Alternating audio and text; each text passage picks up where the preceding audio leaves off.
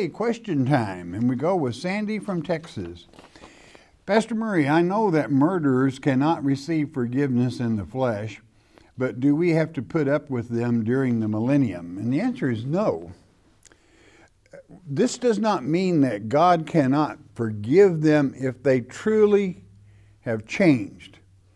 It is not written that He will, but it is written that you are to exercise capital punishment and send a criminal, that's to say, funios. That is a special term that means criminal homicide.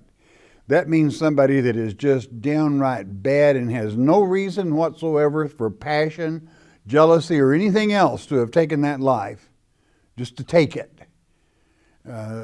Send them to me, he says.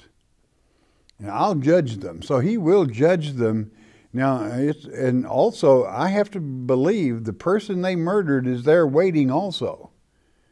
So that's quite a few licks against you, but then I still, God judges, and He judges righteously. So it's according to the person. How good can they repent? And you can't con God. But in other words, what I'm saying is, there will be no murderers with us in heaven.